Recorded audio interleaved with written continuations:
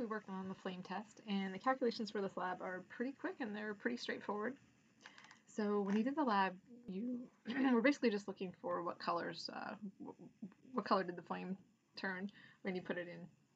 So here are just a couple examples, purple colors you should have seen, something like this. So I'm going to start with this one. I'm just going to work up the results for the lithium chloride. So it's the metal, it's the lithium that's making the flame turn red. So to record on your data sheet here, you just write lithium, and you say the color of the flame is red. And then to find the wavelength, I don't know why these are all over the place. To find the wavelength range, you're just going to go down here. You can either use this chart or you can use this chart. Red here, wavelength 620 to 780 nanometers. All right, so I'm going to put 620 to 780 nanometers. And then I'm going to calculate the frequency range. So I'm going to take this 620 nanometers and turn that into hertz. I'm going to take this 780 nanometers. I'm going to do this twice. So we do this process twice. And then after I get the frequency range, I'm going to list them. They want put them in order of increasing frequency. So you have the lowest frequency on top.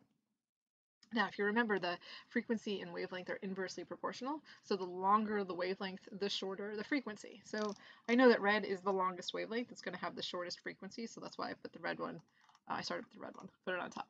So you can do that. You can order them first if you want to by color, or if you want to, calculate everything and then look at the frequency range and then reorganize them. That's fine too.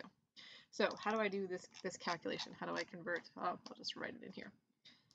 So I'm going to do it for both of my numbers. It's 2 steps, right? So what am I doing? I'm looking at 620 nanometers and 780 nanometers.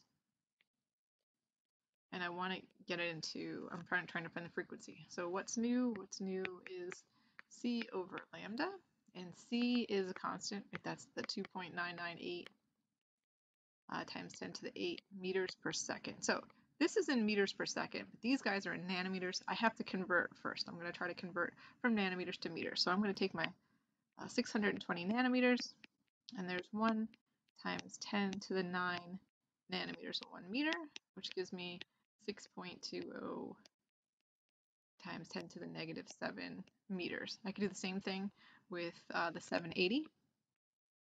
780 nanometers. You can do this in your head after a certain point. I'm just going to show it to you. Nanometers are really small.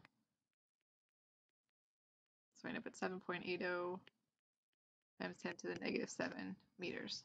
Great. And then I'm going to use this equation. What's new? C over lambda. Here's my C. I'm just going to plug both of those in and solve for the frequency. So frequency, what's new? C over lambda. Okay, so 2.998 times 10 to the 8 meters per second divided by 6.20 times 10 to the negative 7 meters. And when I worked that out, I got like 4.8 times 10 to the 14 hertz.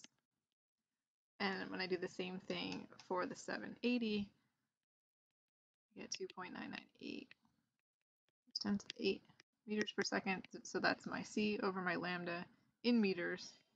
7.8 times 10 to the negative 7 meters gives me 3.8 times 10 to the 14 hertz.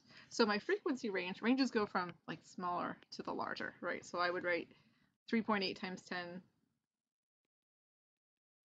to the 14 to 4.8 times 10 to the 14. So that's what I would record on the data sheet up here.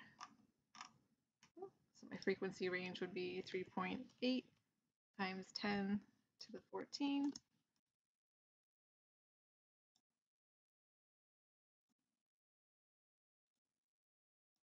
And then 4.8.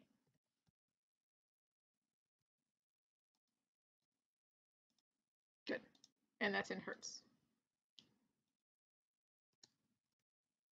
Oh, that guy's in nanometers. And that's it. And then you do the next metal, and so on and so forth. And then just make sure that at the end you put the lowest frequency on top, and then to the highest frequency on the bottom.